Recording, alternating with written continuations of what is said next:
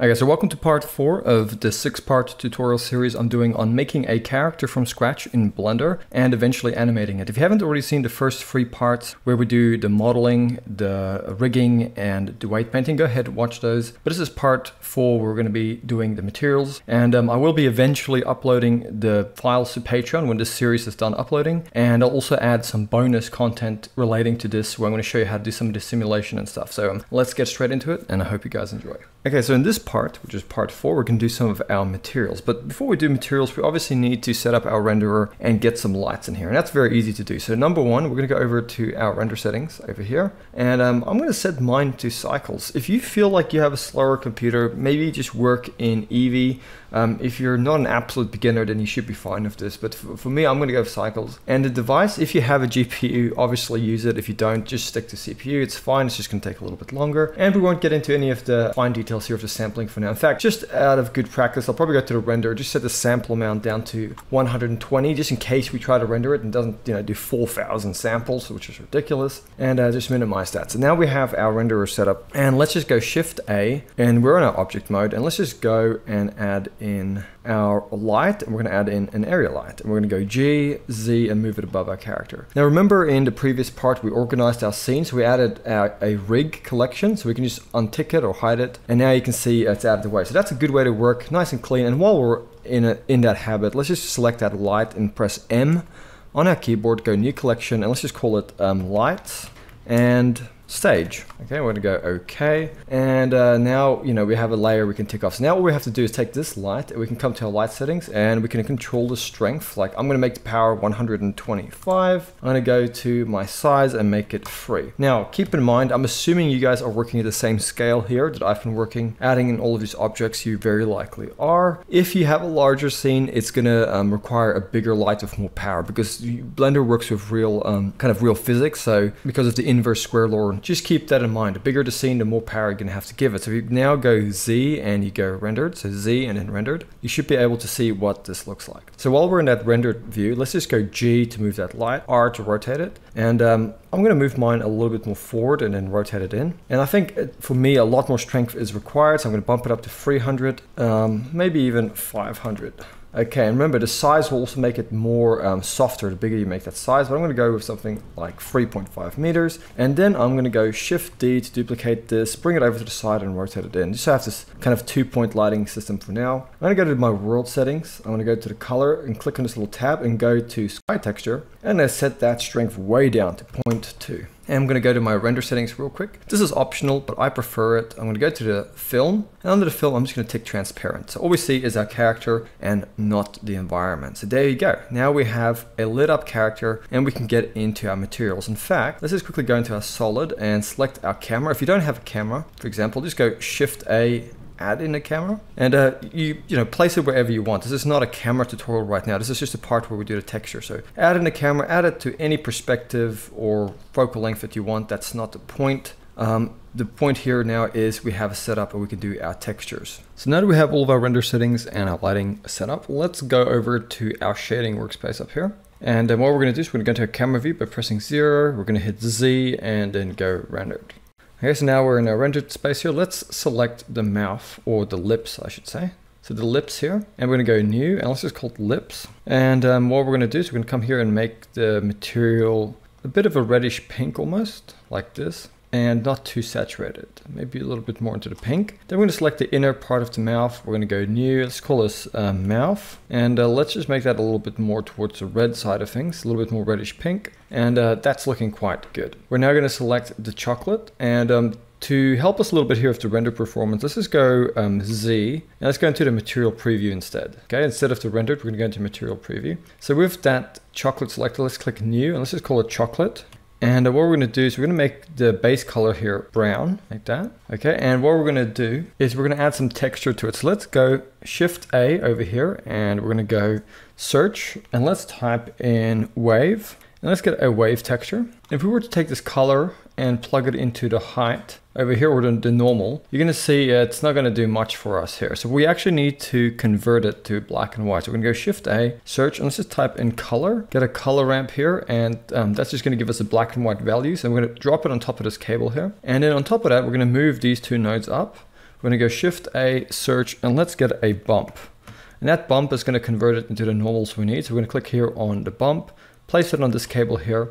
So you should have the color going into the height and the normal going into the normal here. And now what you can do is control the strength. So I'm going to make it 0.4. Okay, so the one thing we need to do here, obviously I messed this up. Just make sure you go to the color and actually take that output here of the color ramp color and plug it into the height, not the normal. Okay, so that's something I messed up.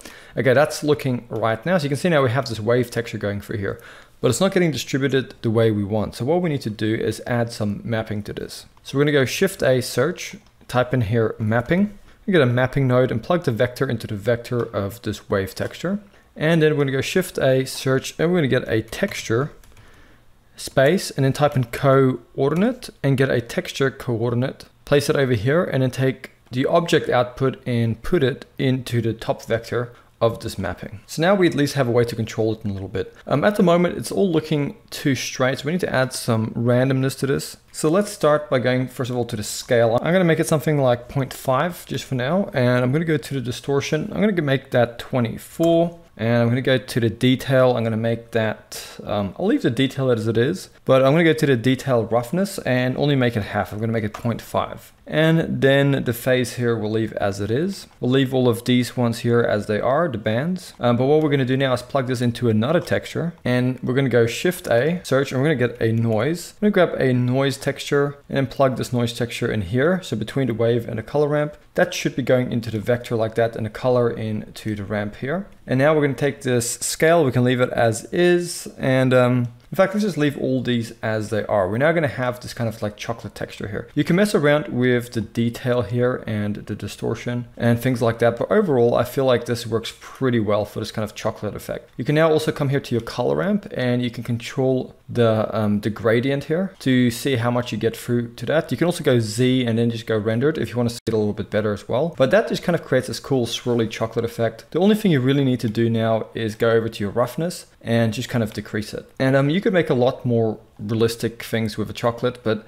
this is enough to get you started. In fact, I'm just gonna go to the subsurface scatter and make it 0.05, just get a little bit of subsurface scattering through there. And I'm gonna take the subsurface color and just make it kind of like a light blush caramel. So now it really looks like chocolate, though that has added some render, a bit more performance requirements from the GPU, but it does definitely add an extra level of realism to this. So that's the chocolate and the lips here. What we're gonna do next is the tray. So let's just select the tray. Let's go new and let's just call it tray. And then what we're gonna do is we're gonna go Shift A, search, and we're gonna get a noise texture. I'm gonna take this noise texture, plug the color into the base color of the principled shader. And let's go Shift A, search, and get a color ramp node and plug it over here in between the noise texture and the principled. If we now go Z and we go rendered, we can see we have this noise texture, but let's just take that scale and drag it up. And let's just increase the contrast here and take that scale way up, something like that. Okay, that's a lot better. And we're now gonna go and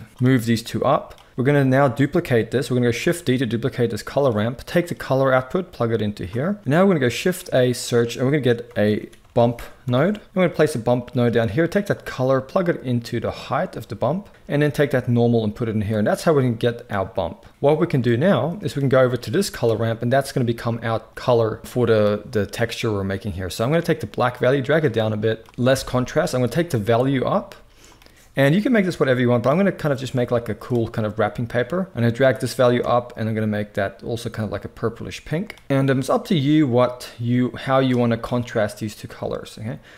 This is just kind of a way I made paper, but the bump on this needs to be really low. So if you come over here to the strength, you can really take that down quite a lot. So just a slight amount of bump here to make the paper. And you can go here to the scale, take that up to 300 if you want. And that's a pretty simple way of making some kind of like frosted looking paper. And you can even add a little bit of subsurface to that if you wanted to, or some maybe mix the principled shader with a transmission node. But for now, this looks pretty good. We're gonna leave it at that. So we're gonna also select the eyes. We're gonna go new, just call it eyes. And this is just simply a solid black color. Almost solid black, and we're just gonna bring that roughness way down. And you can also select the other eye, just come to the drop down here and just give it that same eye material. So you can already see we're getting this coming together really well. Let's select the legs now. We're gonna go new, let's just call it legs. And for this one, we're just gonna go and give it kind of like a brownish mocha kind of color. And you could leave the whole leg as like that, but what I like to do is go over here to this the materials tab, properties. I'm going to click plus while we have that leg selected, create a new material for that leg. And I'm going to call this shoe. And what we're going to do is we're going to tab into edit mode for both of these. I'm going to select the shoes. So select any parts of the shoes, go Control L, and that's just going to select all of that loose material that we just selected. And then assign that shoe material, tab out, and now go into render it again. And now we've got this new shoe material here, and we can make that whatever we want. Go ahead, get some textures online, like some lever textures, and apply it. So it's really simple. There's a lot of tutorials on there on materials. You're not going to have any issue finding them, but just something simple like this, even without getting textures online, works really well. So there we have it so far. What I'm going to do is select the leg. I'm just going to go to the modifiers and quickly give it a subdiv surface modifier. And I'm going to put that underneath the armature. That's very important. So now that we have that in place, let's just quickly give this a test render. Once again, just going back to the renderer, making sure the samples are set to 120 under the render. We're going to go render and render image, and let's just quickly see what the results are.